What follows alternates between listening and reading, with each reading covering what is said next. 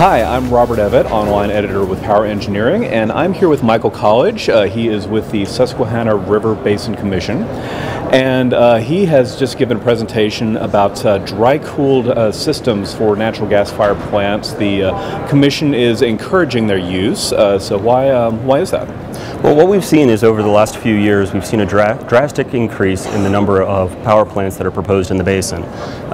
Thermoelectric power generation has always been a significant consumptive water user in the basin, where they use about 3 gallons for every 1 gallon of water used by every other industry combined.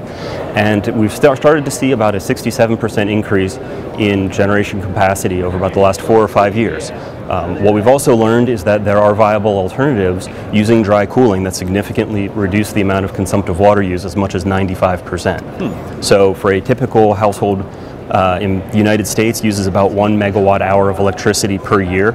Using an evaporative cooling system on a combined cycle gas powered plant, you'd use about 300 gallons of water consumptively each month. With a dry cooling plant, you'd use about 12 and a half.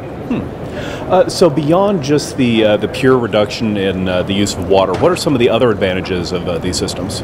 Well, what we've seen is there's actually a multitude of benefits that can be capitalized on, especially in the beginning when you're siting power plants, without the necessity of a large amount of water. So for a typical 800 megawatt plant, you need about 7 million gallons using evaporative cooling. You'd need about 400 to 500,000 gallons per day for a dry cooling system, and this affords the opportunities for further site selection. You can locate in brownfields.